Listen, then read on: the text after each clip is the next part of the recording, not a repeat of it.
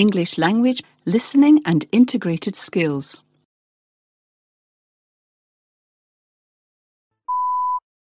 Before you hear the rest of the conversation, you have some time to look at questions.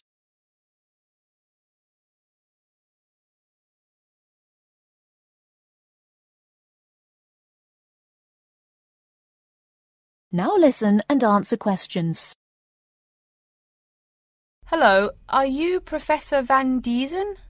Yes, I am. And who might you be? Oh, sorry, my name is Tina. I'm a freshman here. They told me I should ask you for advice in choosing courses. Well, that's part of what I'm here for. Please come in and sit down. Now, what are your questions? I almost don't know. Everything is so confusing. Like, what is a specialized course? Oh, easy. A specialized course is one that is compulsory, meaning it's a requirement for your major, and regular, so you can't place out by taking a proficiency exam.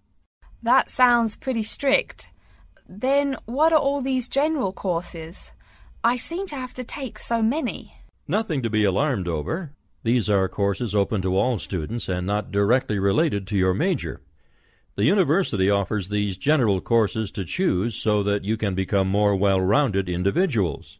For example, I see you're a microbiology major, so it might be a good idea to take some literature or history courses so that you can know something besides all science. You mean these courses are like for fun? That might be one way to look at it, but don't tell the literature professor such a thing. Think of a general course as the opposite of a specified course. A specified course is one that pertains directly to your major. So, can I take any microbiology course I want? Let's see. Oh, those courses used to be open to microbiology students only.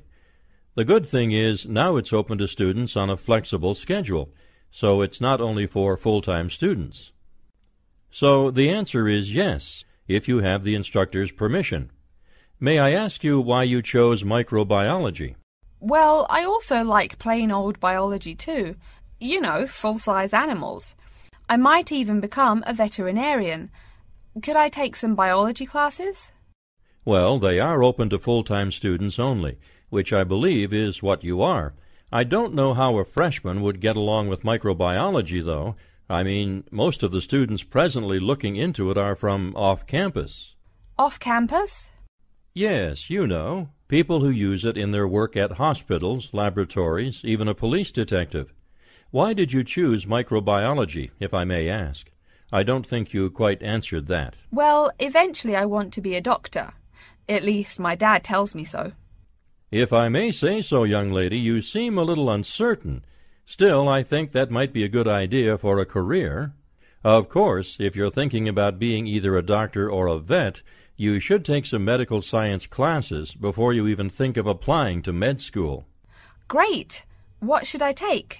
There is one small problem.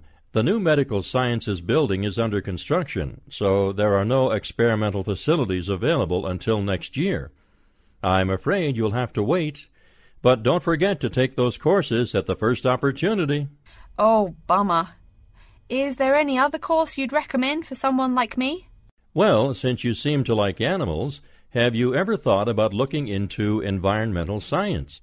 No, I never really thought about it before. Is it worthwhile? Quite. In fact, it's the fastest-growing subject on this campus. Before you hear the rest of the talk, you have some time to look at questions.